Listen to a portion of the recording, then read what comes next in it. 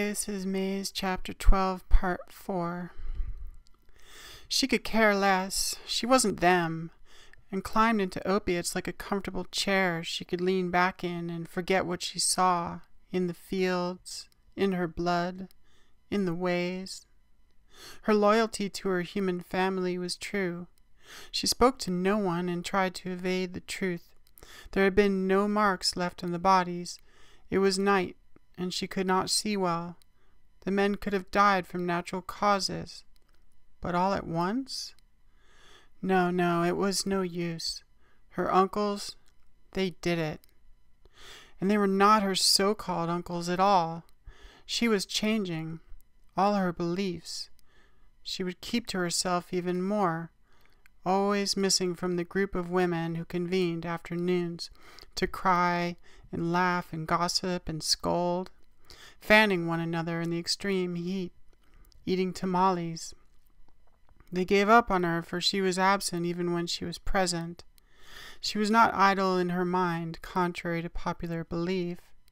She was all day, every day, configuring a way out of Texas. And she made good on her fantasy to steal the keys and drive a Cadillac Escalade off a showroom floor, throwing the puppy in gear and blasting on out of the borderlands, heading north in a blanket of dust, until she found an old two-lane highway, the kind that never stops until it hits Canada. But for some reason that part of her plan changed, and she went west to California, switching plates with a random car she found, then north to Oakland, abiding by the voices. Anywhere to escape the lot of them, the glowing eyes of her true family, like bluish embers in the skull. That fateful night they descended upon her from the canopy and devoured her sense of herself.